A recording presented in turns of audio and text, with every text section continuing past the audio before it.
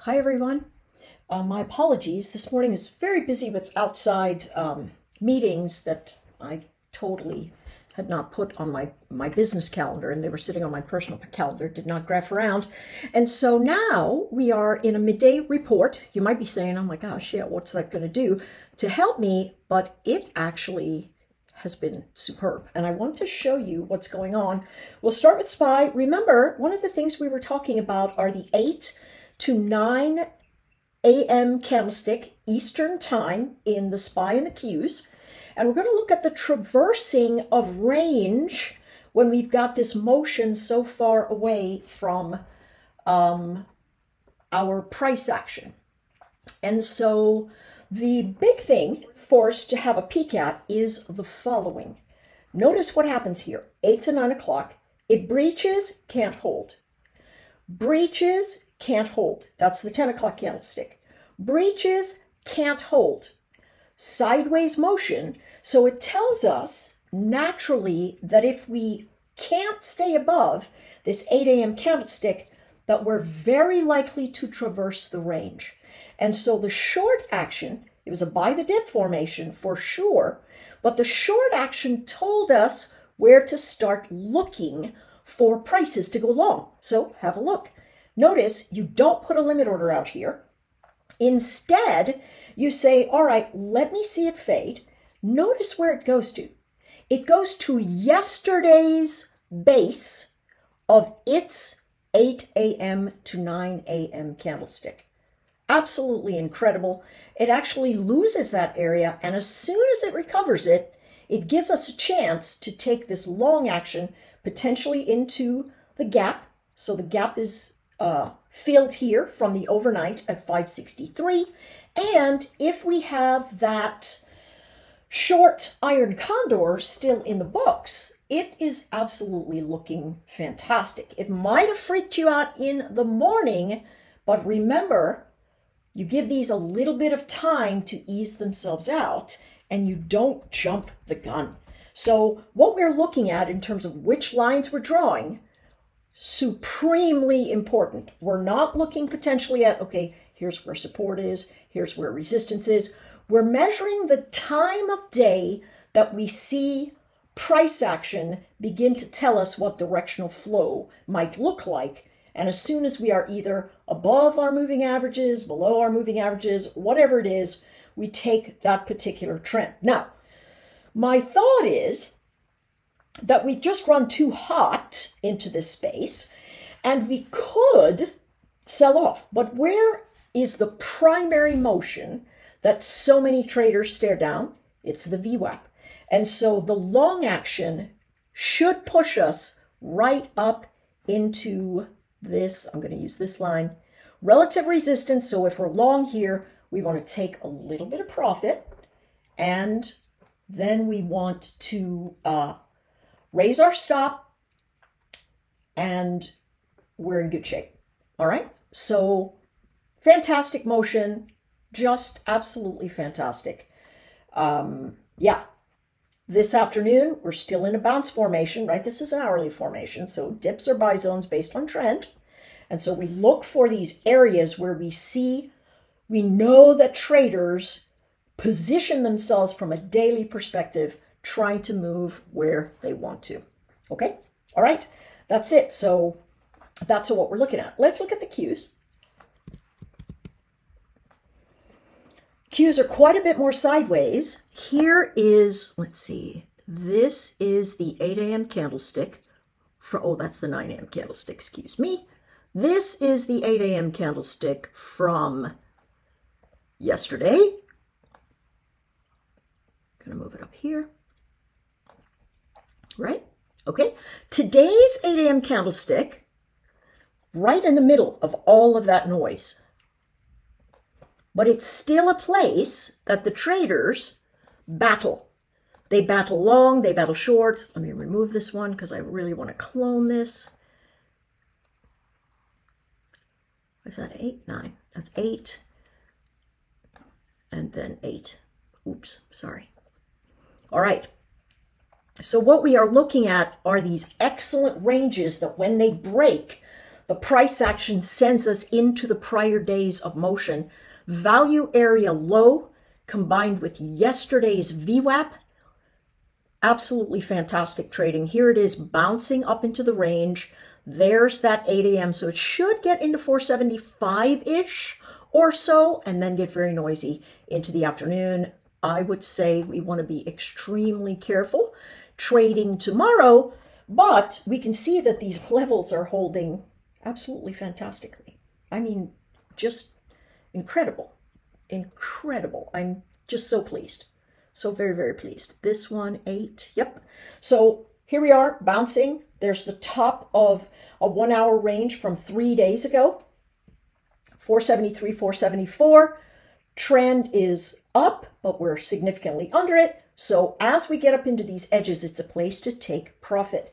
If you're saying to yourself, wow, okay, I did buy the dip. How can I manage that profit space? You move into the tiny time frames and you watch.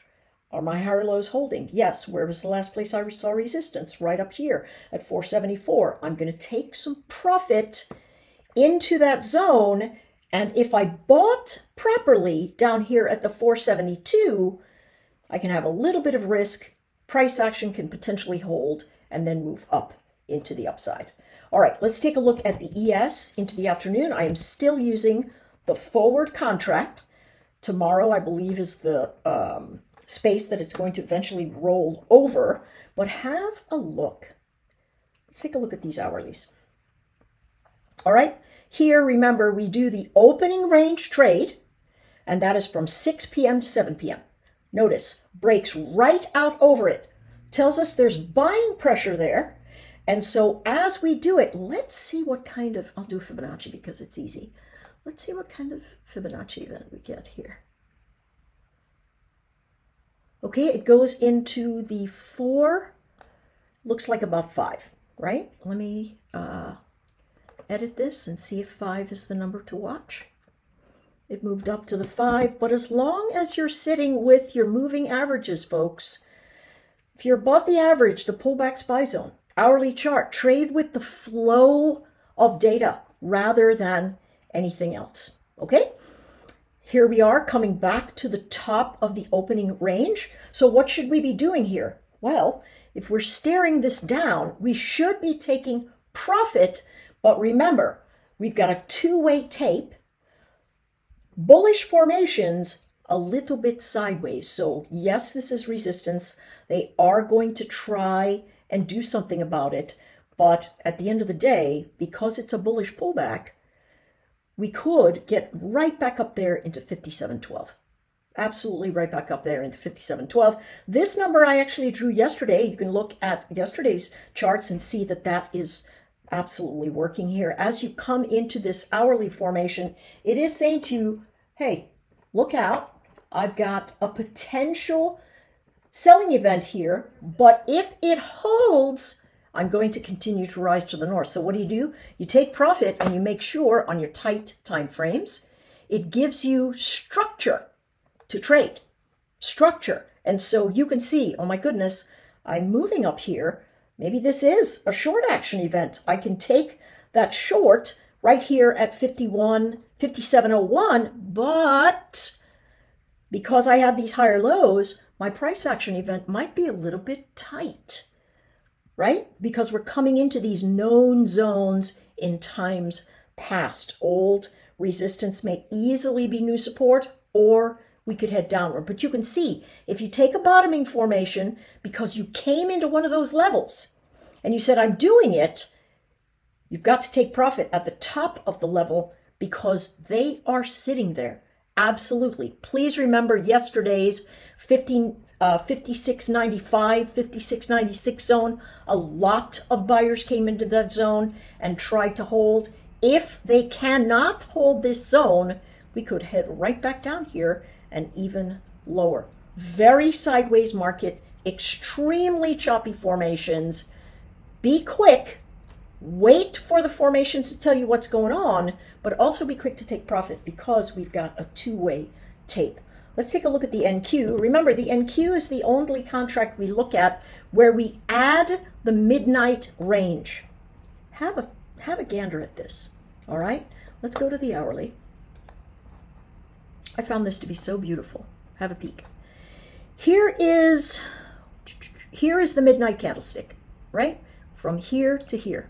Look at it explode to the upside. Listen, when it's doing this and you've got trend, your pullbacks are buy zones. Pullbacks are buy zones. Pullbacks are buy zones. Pullbacks are buy zones. Until you start having topping formations. And I would look to the left to see that. I would say, okay, this is a great profit zone for me. I am going to take some gains. Look at what happened. It moved up above, but also collapsed. And so the theory says we're going to visit that midnight candlestick formation again and have a look.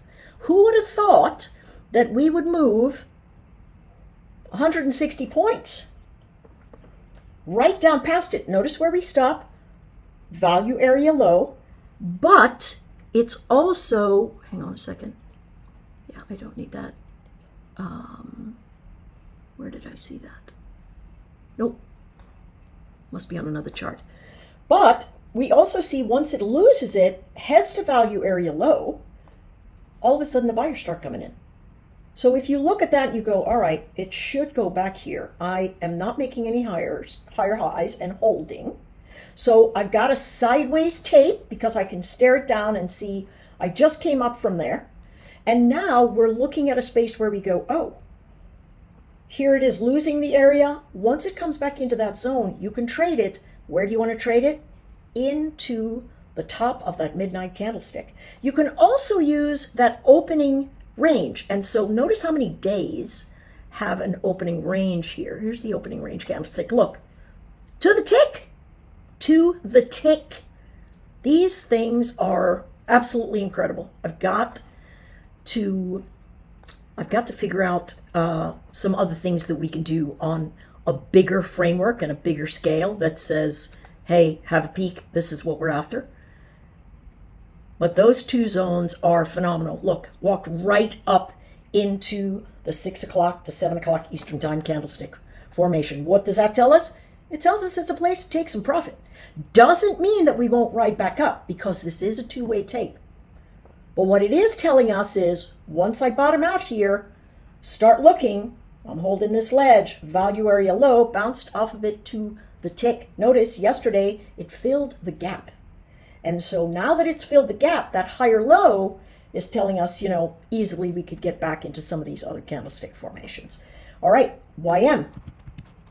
This one, a little bit harder, but same kinds of things we can stare down, right? So 8 a.m. candlestick, if we use the same things that the traders that trade the ES and, that trade the SPY, use this 8 a.m. candlestick formation, maybe we've got ourselves a price action event we can stare down, right? So that's 8 a.m. from 2 days ago. This is the 8 a.m. candlestick, 8 a.m. candlestick today. Barely, I love that these clutter. I know you're thinking to yourself, gosh, that's getting so noisy. But it's a good thing that they're noisy because it tells you there's converging behavior at these lines in the sand, right? So there is our 8 a.m. candlestick, gets above it, expands, can't hold, gets above it, expands, can't hold, gets above it, expands, can't hold. That's a clear signal of, holy cow, I'm going to be stepping down into these other candlesticks on the way, these other price action candlesticks on the way down. Where did it stop? Just under the 8 a.m. candlestick of 2 days ago. And now it's bouncing into today's opening range and it's collapsing. All right. What are we likely to see? I think chop in the next little bit. I think that's entirely what we could see as the afternoon plays on. But because it's rejecting this so nicely, maybe it's not a bad shot to go short back into the value area low. Okay? Cross current, great midday recap in terms of saying, holy cow, look at how these lines hold. They are holding absolutely beautifully. You don't expect them to hold to the tick. Once they recover, you know what they're doing is traversing, because so much of this movement is algorithmic. All right, everybody, sorry about that late stay. Had tons going on. We always have a lot to do before we leave the country, and this is just one of those times. All right, I'll see you on the platforms.